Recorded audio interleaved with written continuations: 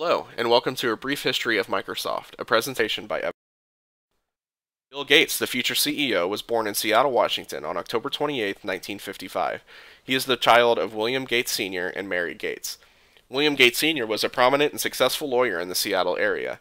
Mary Gates was on the board of directors for the United Way Foundation and later became its first female president. Bill graduated from the Lakeside School in Seattle in 1973 as a National Merit Scholar. The future co-founder of Microsoft, Paul Allen, was born in Seattle, Washington on January 21, 1953, to parents Kenneth Allen and Edna Fay. His father, Kenneth, worked at the University of Washington as an associate director of the libraries. Paul's mother, Edna, worked at the same school as a clerk of the library on campus. Before her death, Paul donated $22.5 million to Seattle libraries. Bill's college life began in the fall of 1973 after scoring a 1590 out of 1600 on the SAT. Gates made friends with the school's football manager and newspaper writer, Steve Ballmer, who would later become Microsoft's CEO in January of 2000. Gates remained in contact with Paul Allen, a high school friend. Paul Allen attended the Lakeside School in Seattle where he met Bill Gates. Allen scored a perfect 1600 on the SAT, besting Gates' 1590. Paul dropped out of Washington State University after 2 years so he could travel to Boston to work at Honeywell with Gates. After traveling to Boston, Paul Allen eventually convinces Gates to drop out of Harvard. Bill notices a new computer system called the Altair 8800, made by a company called Microinstrumentation and Telemetry Systems, or MITS. Gates then contacts the company to gauge their interest on the possibility of using Gates's and Allen's software. MITS President Ed Roberts agreed to let them work on it. Upon moving to Albuquerque, they opened up their first office and called themselves Microsoft. Paul created the original name, a mix between microprocessor and software. The initial Microsoft office was located in Albuquerque, New Mexico, on a single-story brick building. Microsoft became a corporation on November 26, 1976. The company was then moved to Bellevue, Washington on January 1, 1979. MS-DOS was released in August of 1981. It was made specifically for x86 computers, which IBM had the most of at the time. The operating system underwent 8 versions before it was finally replaced by Windows in 1985. IBM approached Microsoft in 1980 looking for software to run their upcoming PCs. Bill Gates made a licensing deal with Seattle Computer Products to produce a version of their OS called 86-DOS. Microsoft rebranded the OS as PC-DOS and sold it to IBM for $50,000. The software was reproduced and sold to other companies, and this made Gates a billionaire. Windows 1.0 was released in November of 1985. It was a direct competitor to Apple's new operating system. Windows 1.0 was more of an extension of MS-DOS and less of a standalone operating system. This version of Windows did not include the ability to overlap, but that would be present in the version 3.0 of the Windows operating system released in 1990. Bill Gates took Microsoft public on Thursday, March 13, 1986. The shares began with a price of $21, and by the end of the day it had risen to an astonishing $35.50. At this point, Gates owned 45% of the company's stock and proceeded to move the base of operations to its current home of Redmond, Washington. The first version of Microsoft Office was released on November 19, 1990, consisting of 3 main programs, Word, Excel, and PowerPoint, and saw the release on the Mac operating system. Soon after release, Apple filed suit with Microsoft claiming the interface of the Windows programs were too similar on their own. 6 years and many core battles later, Microsoft came out as the victor and became the dominant software manufacturer. Microsoft Office included some of the most accessible and widely used programs in the country. In addition to the original 3 programs, later versions of Office added Outlook, Access, and Publisher. Microsoft Word is the golden standard for creating professional-looking reports and documents. Excel is the #1 choice for creating a report of numerical and alphanumerical spreadsheets. PowerPoint is the best way to creatively express yourself through a colorful, entertaining presentation. Beginning in March of 1992, work began on the successor to Windows 3.0, then known as Windows 93. On August 24, 1995, Windows 95 was released in the US. During development, the OS was referred to as Windows 4.0 and Project Chicago.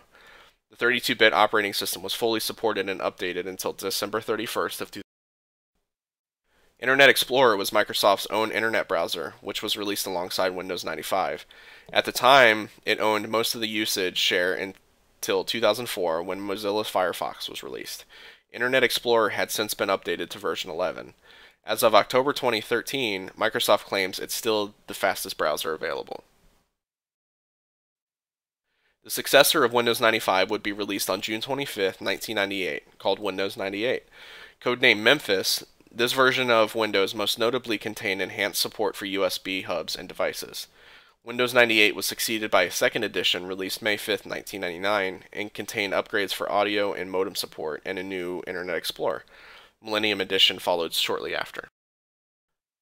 Windows XP was released on October 25, 2001 to a popular reception. Codenamed Neptune while in development, the OS was released in two versions, Home and Professional. XP contained many performance upgrades and enhancements and completely changed its visual UI. Due to its stability and popularity, it remained on systems for many years, even past the release of its predecessor. Released on November 15, 2001, Gates officially sold the first Xbox system himself in New York City. Competitors in the industry included Sony and Nintendo.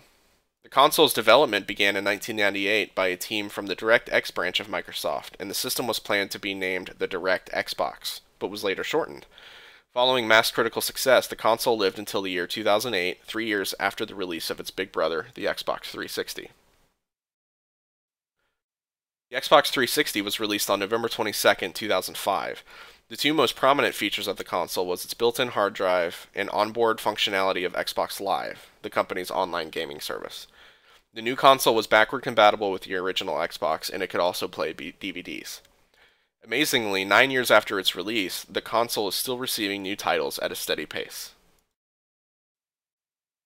Windows Vista released on January 30, 2007. Codenamed Longhorn during development, the new OS saw another change in the visual style of the software, some of which were critically panned. The OS faced many issues early on, including the new security processes that were inherent to the software. Finally, the hardware requirements were too demanding for the time it was released to stick with XP. Microsoft answered 2 years later with the release of Windows 7 on October 22, 2009. Many features on Windows 7 fixed many issues users had with Vista. The OS was critically acclaimed. The hardware requirements were much easier to stomach. The software saw an amazing 100 million units sold within the first 6 months of its release. The current operating system is Windows 8, released on October 26, 2012.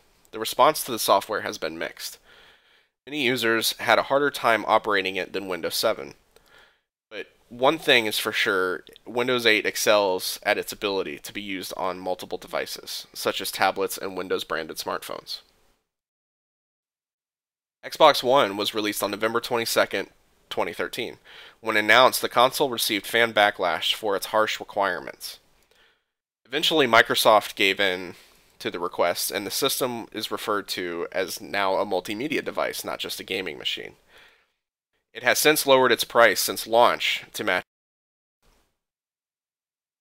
Announced on September 30, 2014, Windows 10 will make its consumer debut in late 2015, with beta programs beginning in the spring. Xbox One will continue to grow, with the eventual release of the original Xbox programming streaming directly off of the console. Continual updates to Windows phones and the skyrocketing tablet market ensures Windows will continue to grow on mobile platforms. A new version of Office is set to be released in 2015, just in time for Windows 10 later in the year. Microsoft is not slowing down, and it will do its best to continue to best itself again and again moving ahead. Healthy competition from Apple is welcome and is required for innovation. I have faith that Microsoft will still be growing just as rapidly. Thank you for watching.